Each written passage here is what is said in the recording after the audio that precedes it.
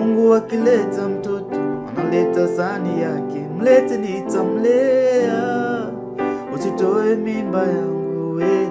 Mungu akileta mtoto analeta sahani yake. Hey, what's up? My name is Robe, and today I'm gonna walk you through on how to play Nerea on the keys. This one is only 4 chords. It's an easy song, you know. So if you're a beginner and you're already conversant with inversions, this one you should be able to play it in no time. So guys, be sure to subscribe to the channel if you haven't, and also if you have a song that you want me to do a tutorial on, let me know in the comment area. So guys, with no further ado, let's zoom in right after this. So Nerea is in the key of C sharp. Though in this tutorial I'm gonna show you how to play the song in the key of C. But if you prefer to play it in the key of C sharp, you can you know, transpose. If you're using an electronic keyboard, then just transpose the keyboard to a half step high, so that you can play it in the same key as the original record. So the progression for the song is 6, 5, 4, 1. So you know, the verses will be that progression, the intro, the verse, the outro, all those the variation. But there's a variation, and the variation is at the chorus, which I will you know, show you. So the 6 is a A minor, second inversion of the A minor. Then the 5 is a G, first inversion of the G chord. The 4 is F major chord, second inversion of the F major chord. And finally the C is you know, the normal C. So how I'm holding the chords, so the A minor chord on my left hand. So this is the second inversion of second inversion of the A minor chord. This is the first inversion. So A chord, then so this is actually first inversion of the A minor chord. So I am playing note C with my small finger and ring finger, note E with my middle finger, and note A with my thumb. On my right hand, note C with my thumb, note E with my pointer finger, and note A with my small finger or ring finger. So that's A minor chord. Then the chord that follows is the 5, which is a G sharp. So this, I mean not G sharp but G.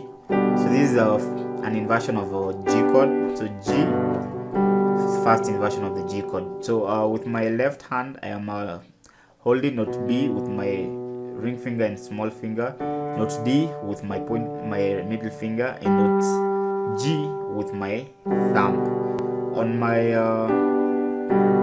right hand, note B with my thumb, note D with my pointer finger, and my ring finger and small finger playing note G. So that's the 5 chord G, first inversion of the G chord. And then the chord that follows is the F chord, which is the second inversion of the F. So normally you'll hold the F here. So F, then second inversion, first inversion.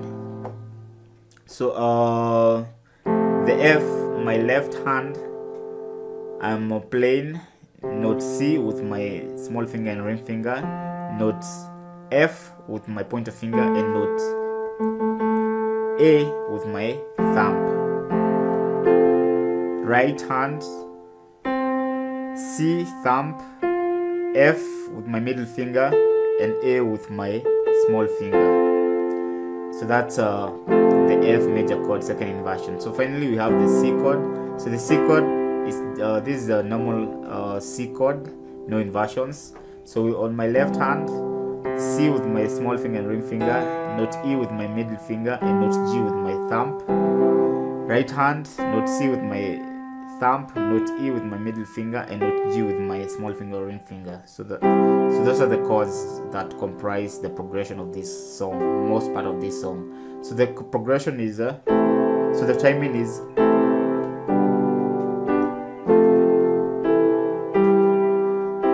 4 6 5 4 1.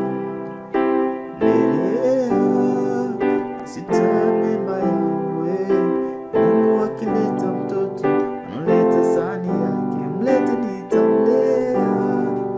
Usitoe mimba yangu we, Mungu akileta mtoto analeta sahani yake. So now the variation that I'm talking about is at the chorus. So the chorus is this is a progression for the chorus: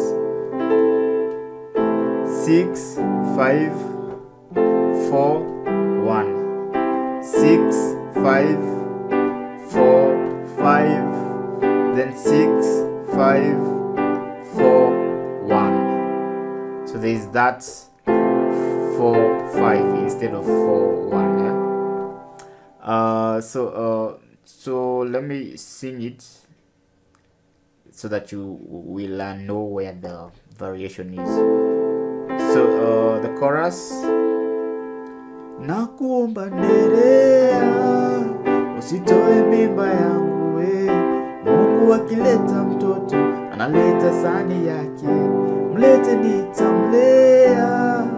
Usitoe mimba yangu we, Mungu akileta mtoto analeta sahani yake. So the part where, okay, it's if you count is so it's 4 5, I mean 6 5 4 1, then 6 5 4 5, then 6 5 4 1, 6 5 4 1. So I hope I was clear there, and if I wasn't, anyway, you can let me know in the comment area. So guys, that's it for this tutorial. Thanks for listening, and also if you have a song that you'd want me to do a tutorial on, let me know in the comment areas. And don't forget to subscribe if you haven't subscribed to the channel. So guys, let's see each other on the next tutorial. Ciao.